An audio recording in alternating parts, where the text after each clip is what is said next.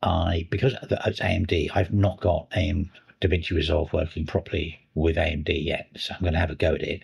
But it's for Linux, it's a no-go really. It's really tricky to do. It worked better on Intel than it did with AMD.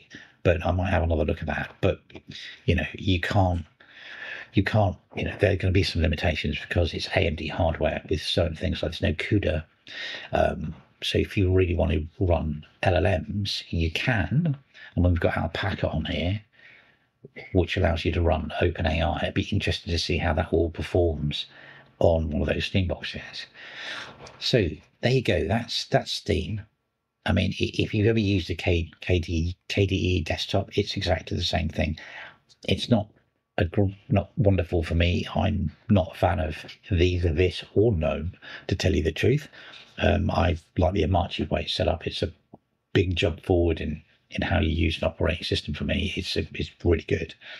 So, but with this, I mean, it's not too far away from Windows for a normal Windows user to sort of, have an association to it. The last thing we want them to do is wipe Steam decks, have Steam boxes, and put Windows on there, God forbid.